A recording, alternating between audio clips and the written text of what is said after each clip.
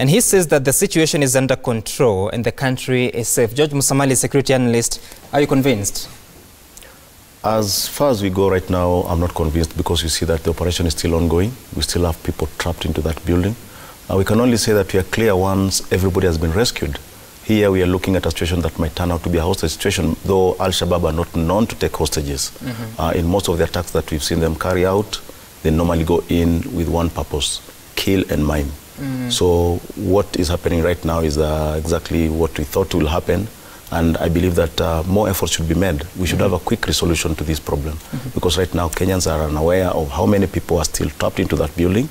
And we have families out there who are agonizing about their loved ones. Right. So I believe something more should be done, and the statement that is coming from this government should be a statement that will reassure the people that something is being done to actually rescue the people that are still trapped into the building. Not telling us that all has been done and it's a mopping up operation, whereas we still have the attackers inside there. We've not been told that they have been neutralized. We've not been told how many they are. We are just still going back to Westgate, where information was coming in that could not add up. Okay, and of course, according to the government so far, is that this is a suspected terror attack. At what point do we decide that this is actually a terror attack? I think we should have decided that a long time ago, because the Gaza group from Kayole cannot cut out such an attack. The weaponry deployed there, for example, they cannot be able to have suicide bombers within that attack. So we can't call it a criminal attack per se, because it has all the hallmarks of a terrorist group attack. The capacity that was deployed there and the planning, because remember, this is not something that can just happen today. It's something that has been planned for a very, very long time. You see, we have 5 stages before a terror attack, and the first stage is always target identification, and look at the target that was identified.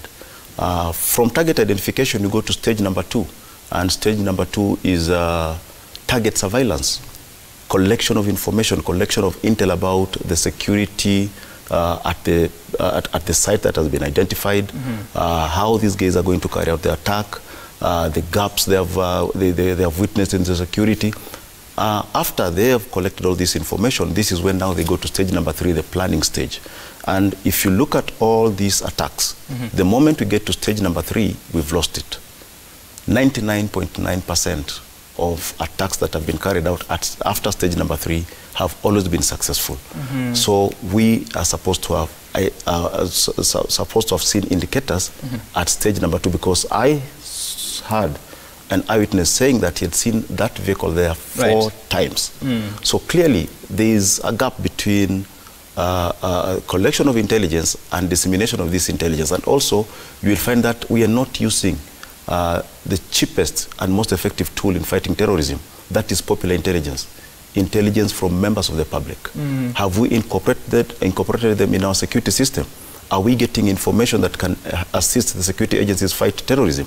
Because if this person was suspicious, having seen this vehicle here 4 times, he should have shared this information with the security agencies, and probably this attack could have been averted. That is not happening. You went up to stage 3. I was waiting for stage 4 and 5 after planning. After planning, we go to stage number 4. Stage number 4 is carrying out the attack. And stage number 5 is escape, because they also planned their escape. Remember, Westgate, some people told us that the attackers might have left the premises.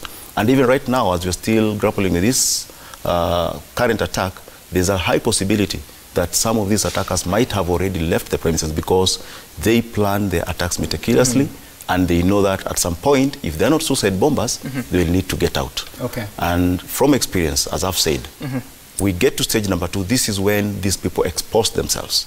You will see them around the premises, they will be taking pictures at the site, they will be interviewing people at the site, they will be observing the security, the way the barriers are opened, the security checks. And you see, if we have surveillance officers, people trained in surveillance, counter surveillance, they can be able to pick up these people very quickly and then make informed decisions. And this seems not to have happened here, because they were able to get to stage number 2 and then move to stage number 3 and 4. So even as the security forces say that they have contained the situation at the building, and they have now narrowed down and remaining with one floor where they believe the attackers are still hiding, Is it a possibility that these attackers have already executed stage 5, or they're still there? There is a very high possibility, because we're just hearing about explosions, we're hearing about gunshots, and probably because we are told that they had booby-trapped the premises, probably these explosions are coming from the police detonating what had already been set. And chances are we might be looking for people who have already left the premises, because as I've said, this is a well-planned and calculated attack from the way we see it. Right. Someone is saying that most of the time that these guys, when they get into such a target to attack, they are ready to die. So their focus is really not on stage 5. It all depends. It all depends on who is actually carrying out the attack and what is their motive. Remember, at Westgate, we never know the number of attackers. We've never been told the number of attackers, and we've never been told their fate. As I've said, there's a high possibility they left the premises. And even in this particular scenario, the one we are witnessing right now, there's also a high possibility that they might have left the place. Remember, we have different types of attackers. Okay. We have attackers who are suicide bombers. These are people that are ready to die. We have others that are not suicide bombers. These are people who just get in, carry out the attack. They have planned how they are going to escape. Remember the American embassy attack. One of the attackers actually left the premises and was arrested in Pakistan. So we are looking at a similar situation here. There's a high possibility that these are people that are not ready to attack, and they might have planned their attack knowing very well there's an escape route. From pre-surveillance, they know the layout of the building, they know the entrances, they know the exits, and they might have executed that already, but we can't speculate. Right. When you look at what happened with the Westgate Mall on September 21st of 2013, and then on April 2nd, 2015, with Garissa University, an attack that left 147, most of them students, dead. Thereafter, we saw some sort of, what do you call it, comprehensive focus by the security forces in ensuring that we shield, especially the capital, from such kind of attacks. It has been quite a quiet season of a few years, but now we are back here. And you hear over the citizens, the eyewitnesses, saying that we have spotted this car a few times. Why did we drop the ball? We cannot be so sure about our security, because you cannot say that you can 100% secure premises from such kind of an attack. Remember, terrorists have an advantage. Whoever is planning a criminal activity has an advantage, and we normally are told that they're 2 minutes ahead of security forces. We only come in to react after they have carried out the attack.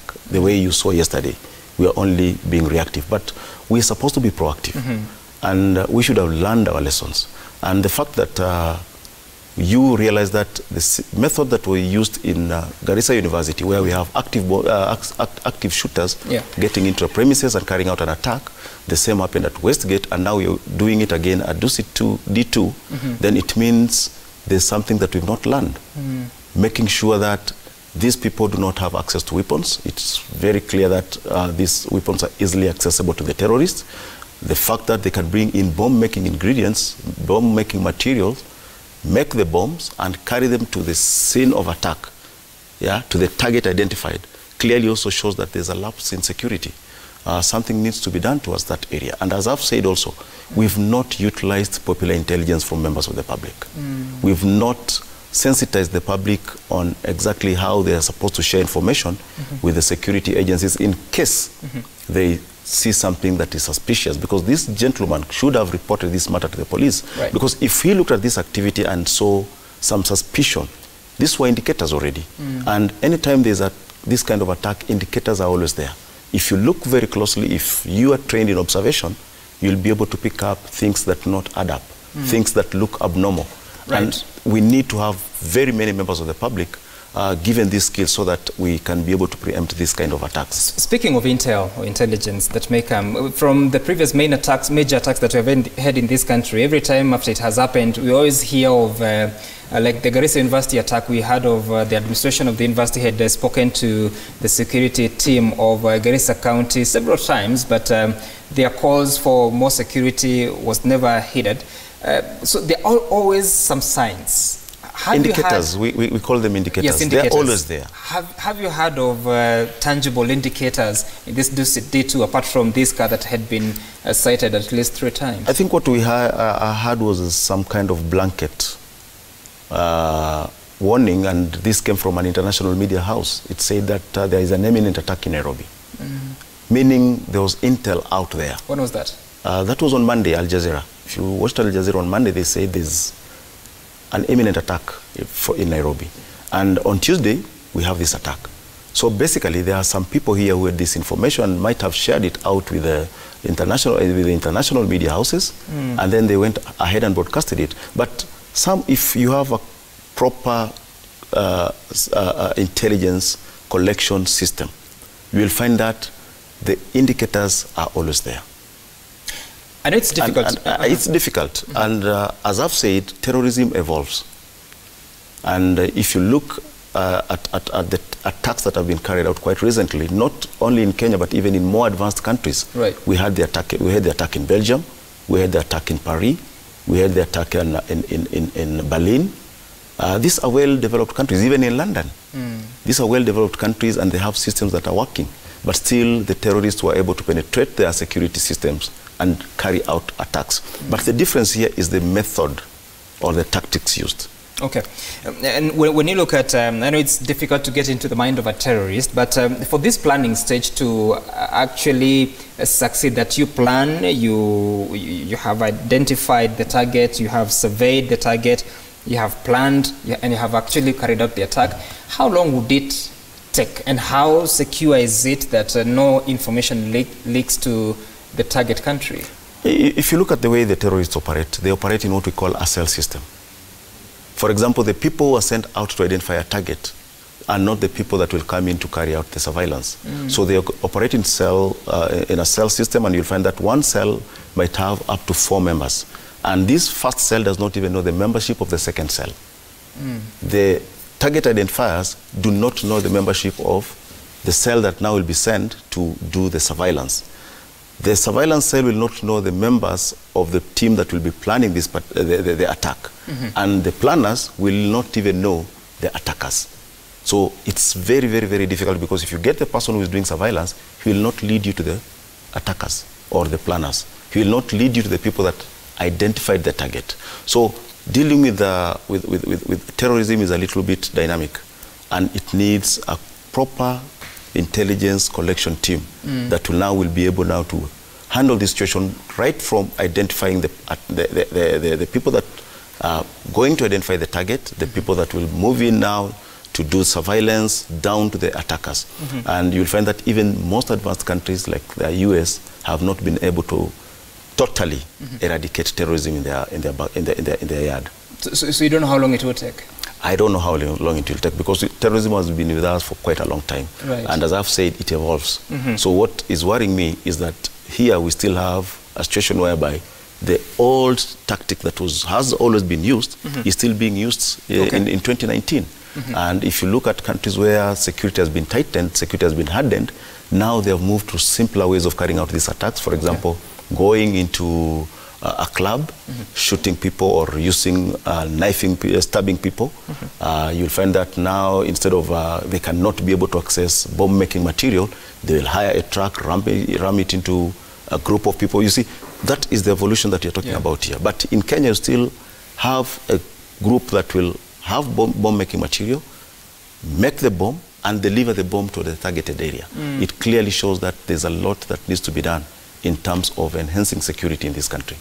And when you look at the CCTV footage we have, and also some of the pictures that we have, there's a still photo of one of the attackers, light-skinned guy. How fast can our security forces identify that face and actually trace him to whomever he is, and even the members of public to know such a face? It's not easy, because probably this is a person who is a foreigner. Somebody who has just crossed the border into Kenya to come and carry out this particular attack. We might not have his biometrics.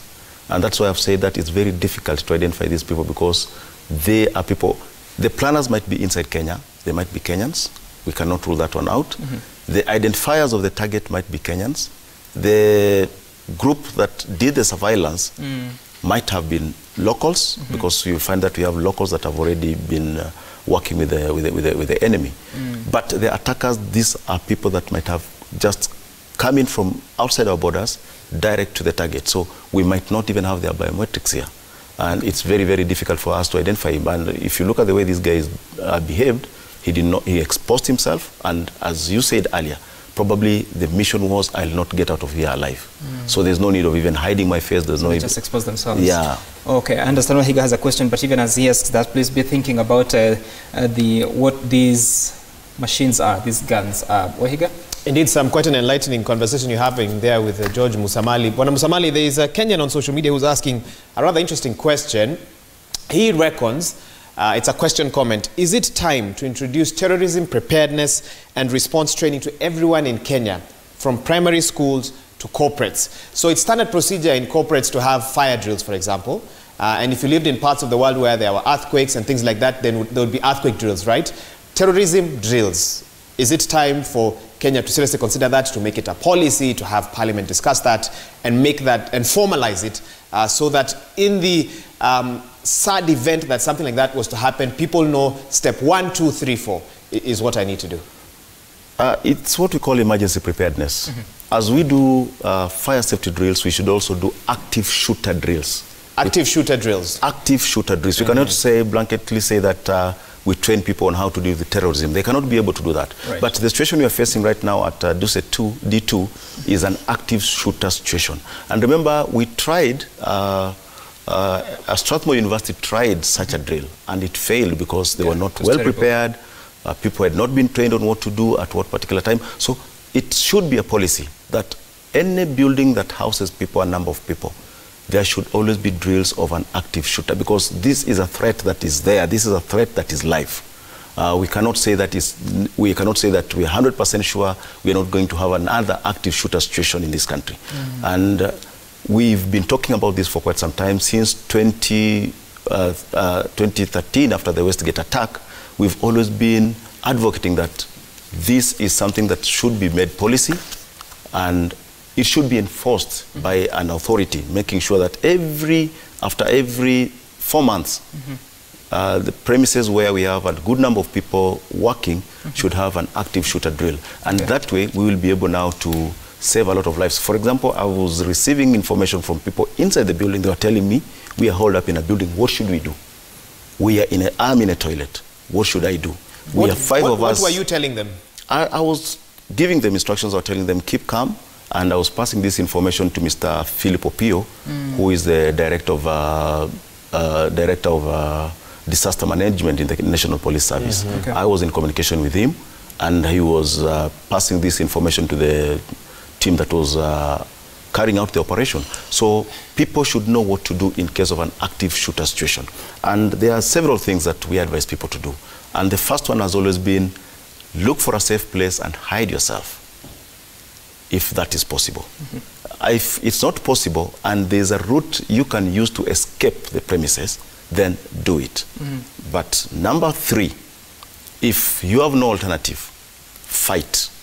Because at the end of it, these people have one intention: to kill you. Whether you fight or you don't fight, they're going to kill you. And this is something that you need to do. You should be prepared for that eventuality. So make sure that you are in a building, there's an active shooter situation, look for a place to conceal yourself. Right. Not possible, find a way out. Not possible, you've been accosted by the attackers, then defend yourself. Wow. You just don't want to be in such a situation. It's very scary. Difficult, it's scary, and it's traumatizing, and especially for families that are still looking for their loved ones. The last time that they were together is when they were leaving, maybe for work or leaving for the day. We're still waiting for information on the situation on the ground. We'll be crossing over to some of these centers, including at the Riverside Drive, to speak to Hassan Mugambi and Stephen Leto.